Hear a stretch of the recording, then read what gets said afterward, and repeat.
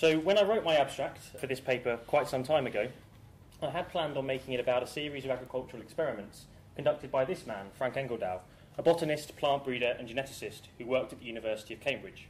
However, when I actually began to put the paper together, I began to feel that for a topic such as the history of agricultural experimentation, such a case study was perhaps not the most ambitious thing I could do. Instead, I feel that something more broad is appropriate. This sadly means that we're going to have to wave goodbye to Frank Engeldow and his experiments, and instead say hello to my new title, and hello to Bruno Latour, and in particular his book, The Pasteurisation of France. Now, do not worry, I am not doing anything massively ambitious or weird. In brief, all my paper will attempt to demonstrate is that Bruno Latour's interpretation of the history of microbiology, as given in The Pasteurisation of France, can be picked up and transplanted to explain the rise of the gene in agricultural plant breeding. But why would we do such a thing? After all, everyone knows the Pasteurisation of France, and it's been available in English since 1988, just like me. Many of you in the audience, who are terribly old and wizened, might also be terribly bored of this book. Well, for my purposes, this is precisely what makes the Pasteurisation of France such an attractive choice. Secondly, the subject matter of the Pasteurisation of France is already, in and of itself, relatively agricultural. Things like brewers, farmers and sheep matter for Latour. Once again, then, this makes for an efficient extension of our histories of experimentation into the agricultural world. Thirdly, if you end up agreeing with me that Latour's history of the rise of the microbe can be extended to explain the rise of the gene in plant breeding and agriculture, a historiography that I'll get to shortly, then we have increased Latour's argument's explanatory power and can begin asking why this resemblance exists. Fourthly, this kind of broad analysis is one potential way in which our histories of plant breeding around the world might come to be synthesized. Over the past few decades, the place of agriculture in the history of genetics has improved dramatically and has often included elements of cross-national comparison. Indeed, as my general history of plant breeding relies heavily on the most recent research produced by a great many historians around the world, it's worth stating at the start precisely what my claim to novelty is. What I'm claiming as novel is the direct analogy and extension of Latour's analysis of Pasteurianism to plant breeding and genetics, and the way in which I spell out this general history. This gives us, I hope, at least one way in which to synthesize the numerous histories of agricultural genetics that we have, which are otherwise largely confined to individual national contexts. Fifthly, and finally, it's fun. Putting this together has been like completing a crossword puzzle, trying to make all the right bits correspond correctly and seeing if you can actually make the thing work. Whether or not it's then appropriate to tell an audience about a great crossword puzzle you solved is a question that I'd rather save for another day. So before I begin, it's important to make one key point. The Latour of this paper is the Latour of the Pasteurisation of France, and his chapter, Give Me a Laboratory and I Will Raise the World, in Nora Mulcahy's Science Observed. So if any of you have beef with Latour, it needs to be on these grounds. So, to begin, I will first very briefly outline Latour's history of Pasteur and the rise of the microbe, in order to both refresh your memories and also give you the opportunity to assess my understanding. I will be picking out the aspects of his story that will then later be used as points of analogy for the history of plant breeding that I will then give subsequently. So, there are three key groups of actors within Latour's analysis. Firstly, there are the hygienists. They were made up of a wide variety of researchers, medical practitioners and social reformers who aligned their efforts under the banner of hygiene to tackle infectious diseases at their roots as they saw them, i.e. in dirt and filth and all their manifestations. Basically, think back to Sally Shuttleworth's excellent plenary last night. That's the hygienism. Lastly, and most simply, the hygienist movement existed prior to the scientific research eventually to be conducted by Pasteur. The second group of actors are the physicians.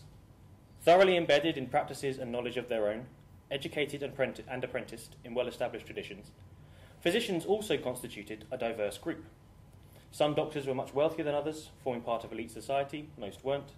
Some physicians were much more heavily involved in the world of research than others, perhaps conducting research of their own or contributing to medical literary culture, again, most didn't. Physicians could also, of course, be hygienists, though for the majority, such broader concerns were second to more urgent matters. The majority of their time and energy was focused on gathering clients and developing close relationships with them. As Latour describes it, the life of a physician was an infernal one, and carving out of French society a space where it was possible to treat people for money required a constant struggle. Lastly, the Pasteurians. Latour's book is of course dedicated to explaining how and why Pasteur's microbial science came to take on the significance that it did, despite the resistance it faced. Both hygienists, with their emphasis on the environment, and physicians, with their close scrutiny of individual patients, ought to have been deeply sceptical and downright resistant to the notion that the truly significant causes of disease were these putative and invisible organic agents, agents that could easily evade cordons sanitaires and prevail in the face of the most dedicated treatments. Their own long-developed epistemologies and cultures had no place for such entities, and to surrender to the microbe would be to surrender to a little man working in, of all places, a laboratory, a location far from the real worlds in which they actually worked. Now, Latour makes a number of important and key contributions in answering how they all came to unite around the microbe, and even celebrate the figure of Pasteur far and wide. To put the argument in its briefest terms, without, I hope, doing any damage to it, Pasteur and his followers massaged the microbe, put it through its paces, in order to make it a valuable commodity in the economies of hygienists and physicians, who, once equipped with this remarkable unit of analysis, could do as they always had done. For the hygienists, this process involved Pasteur somewhat directing his research program towards the world as hygienists understood it, by showing not just that the microbe could cause disease, but could also explain why so much of the hygienist project produced hit-and-miss results. As Latour writes, as soon as Pasteur, using anthrax, reproduced in the laboratory the influence of the environment on the virulence of a microbe, all the power of the hygienist movement shifted and became belief in the laboratory of the Rue de Ulm. Such is the hygienist story. The process of bringing physicians into line was a little more arduous, as there was no part of their working life that could not be harnessed in a similar move. Instead, physicians had to be found work in a Pasteurian world that otherwise only offered them greater redundancy. Eventually, physicians became distributors for the newly produced serums emerging from Pasteurian laboratories, i.e. work was found. Now, there is, of course, a great deal more to Latour's book, which Google Scholar tells me has been cited over 2,000 times. However, to my knowledge, it has never been cited in order to attempt what I'm going to do next. I would now like to make the argument that Latour's interpretation of the rise of the microbe in late 19th century France can be used as a model for understanding the rise of the gene in early 20th century agricultural plant breeding. In doing so, we can see what one history of experimentation might look like. I'm going to proceed by making Latour's three groups analogous with three of my own. I will then expand on these analogies and bring them to life by simply taking key parts of Latour's text and inserting the agricultural genetical analogues. This, I feel, will be the quickest and most efficient way to try and get you all thinking in line with me. So, as an aside, this is hopefully tactically a similar move to the one that Pasteur made with the hygienists, in that I'm showing you something that you all like, Latour, taking it back to my own warped and shady historiographical laboratory, and then transforming it before your very eyes, in ways that I sincerely hope will benefit both of us. But that, of course, is only if it works. So, here are my analogous groups. I'll start with the easiest to understand, the equivalence of Pasteurians with the Mendelians of the early 20th century. In both cases, a new theory emerged within a rich and competitive research environment. In both cases, researchers claimed grand significance for their new science, which, though beginning in small investigations, was soon extended into human and non-human biology. Both had also claimed to make visible a new unit of analysis that had otherwise remained invisible.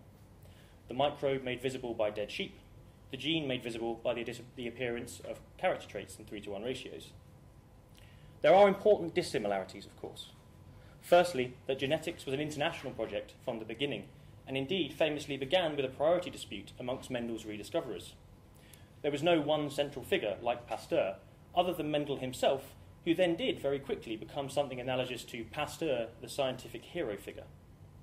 If we did wish to find a figure directly analogous to Pasteur, someone who actually moved like that man in Latour's sense, we would be hard-pushed to do better than the figure of Wilhelm Johannsen, another hero from the history of genetics, who, by using a series of experiments, sharpened up that unit of analysis, the gene, which he so named, and then gave greater form to it by establishing a distinction between genotype and phenotype, which grounded much of 20th century Mendelian genetics.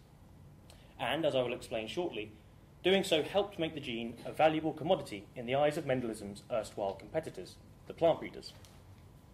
Before moving on to the plant breeders, I have there used the word laboratory, when in Johannsen's case, the laboratory included the field. Now, some of you might have different views on this, but in Latour, the difference between lab and field seems to have mattered, and that to try and equate Johansson's fields with Pasteur's laboratories is therefore a misstep. I would disagree.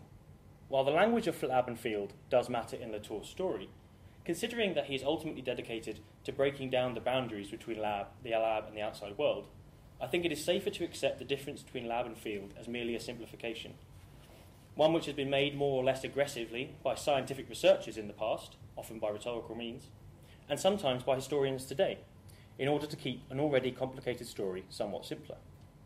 Or to put things another way, there are, on my view, more laboratories than laboratories, and if we allow this, Latour can be extended to agricultural genetics, I think without too much problem. Now, plant breeders as equivalent to hygienists. This analogy is somewhat less strong, as plant breeders are not typically seen as having a grand plan for the transformation of society in the same way as the hygienists did. However, if we include within the category plant breeders those scientists, politicians, businessmen, economists, food processors, etc., who all saw in agricultural science, and in particular in novel plant varieties, a solution to much wider agricultural and geopolitical problems, then plant breeders as a group can come to be recognised as something much more like hygienists. Firstly, both had well-developed and vibrant research cultures, which provided an exceptionally fertile social context that could be harnessed and used to the benefit of Mendelians, in the same way that hygienists were harnessed and used to the benefit of Pasteurians. As the Pasteurians had brought hygienists on side with the gift of the microbe, which, once suitably massaged, could allow them to continue in their revolutionary schemes, so did the geneticists bring plant breeders on side, with the greater legitimacy lent to the power of varietal selection once the key hereditary unit, the gene, had been identified. These were no longer just plant varieties, but Mendelian plant varieties. This is a point made by a great many historians of plant breeding, so once again, my novel contribution is to place it within a Latourian tradition. Now, physicians as analogous to farmers.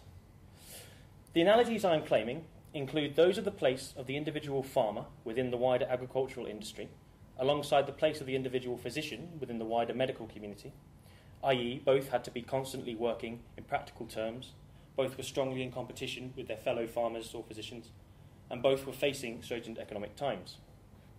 Moreover, physicians and farmers can be taken as analogous in the makeup of their communities. Just as some physicians were successful enough and wealthy enough to be members of elite society, so some farmers with very large estates and plenty of labourers mixed in the upper echelons of political and social life. Again, just as physicians displayed a variety of the levels to which they were educated, so some farmers might have attended agricultural colleges, while perhaps most did not. Finally, just as some physicians were much more deeply engaged with contemporary research, so some farmers were much more deeply engaged with contemporary research, and perhaps made their facilities available to the Royal Agricultural Society or the Board of Agriculture or local agricultural colleges for demonstration work and research programmes, though again, as with physicians, most did not. The majority of farmers were occupied with the primary business of actually bringing in their crops and managing their cattle, just as physicians were dedicated to their patients and ensuring they brought on new ones. So, these are my general analogical connections, to show how they might be operationalised in a new synthetic history of genetics in agricultural plant breeding. I will take key moments in Latour's text, first in their microbial form and then transforming them for the genetical. Firstly, let's consider Latour's own condensed version of his principal argument, what he calls the Pasteurian spring. Agricultural geneticists tended to complete these first and second stages somewhat in tandem, visiting farms, learning about crop diseases firsthand, going to see how well a particular variety grew under normal cultivation, or simply going out into the world to find novel plant breeding material, were all part of their daily lives. To borrow from Latour, the Mendelians moved but remained men of the laboratory. As for the second stage, provided we allow, as I said earlier, that the fields attached to plant breeding centres and research institutes are merely another form of laboratory, though of course with problems of their own, just as more typical laboratories have, then geneticists in the early 20th century completed the second stage routinely. This is simply to say that in their own fields, their controlled environments, the expertise of the geneticist is protected from the expertise of external competitors, just as Pasteur held the higher ground in the laboratory. To put it into Latourian, it was under this double condition of being both lab and field that agricultural plants came to be redefined as composed of genes. Mendelians learned from people on the ground, farmers, politicians, food processors, commercial plant breeders, both the problems to be solved and the goals to be achieved. this was the only way of answering all objections concerning the link between the new agent, the gene, and the old agent, the varieties produced by the talented and perceptive plant breeder. That was me as Latour. Right? The agricultural analogue for the third stage would, in my estimation, include all the mechanisms for control of their varieties that agricultural geneticists came to put in place. In various countries, this included new laws as to how seeds could be sold, special certified seed sacks, ongoing supervision of the multiplication process, and so on. Here is where the link between, in the microbial case, the Pasteurians and the hygienists, and in my case, the Mendelians and the plant breeders, comes to life. I'll just allow you to read that while I scan down. Mendelism and the unit of the gene gave to plant breeding the kind of efficacy that justified governmental action to protect certain varieties and officially raise their status, gave plant breeders everywhere the opportunity to multiply their own social standing as masters of genes rather than merely varieties, and also provided the basis for increased commercial opportunities, and moreover, firmer grounds upon which to rest their raison d'etre, which was simply that breeding and heredity actually matters, and that it matters enough for farmers to need to spend more money on it. As in the case of the hygienists, it did not matter, therefore, if all plant breeders everywhere didn't immediately grasp Mendelism in its entirety, and continued, as historians have shown, to produce and sell varieties through practices not entirely in accordance with its scientific principles. For instance, varieties that predated the Mendelians continued to be bought and sold. But nevertheless, the industry expanded, companies and university departments grew, and the world was moved, all thanks to the gene. Now that's plant breeders taken care of. What about farmers? So, numerous studies in the history of agricultural science and technology have shown that farmers are just as good a case in sociology for the redefinition of one social group of the role of another social group. What farming is, what it is for, how it should be managed, who should manage it, are exceptionally highly contested. The process by which genetics has transformed agriculture has been a far longer story than Latour's history of change in the practice of physicians. Firstly, just as some physicians did, many farmers could simply ignore all the glitzy new varieties being released under the banner of Mendelism. Many couldn't afford them. Instead, farmers had to be brought into line via more complex routes, which included laws that define the legality or illegality of seed stocks. Just as some physicians saw in bacteriology an opportunity to professionalise and rationalise the medical industry, so too have people seen in modern farming methods a way to reconstruct the agricultural industry, stigmatising those who don't adopt as inefficient and not progressive, and so on. As with my general overview of the history of plant breeding, I'm not claiming to have uncovered anything new by describing farmers in similar terms. Far from it, I'm basing this all on work conducted by a great many other historians. My novelty is, again, to bring this history of agricultural science within the framework of Latour's history of Pasteur and his experiments. By doing so, we can better appreciate the place of genetics within this industry and its significance for society, as Latour could just as easily have written.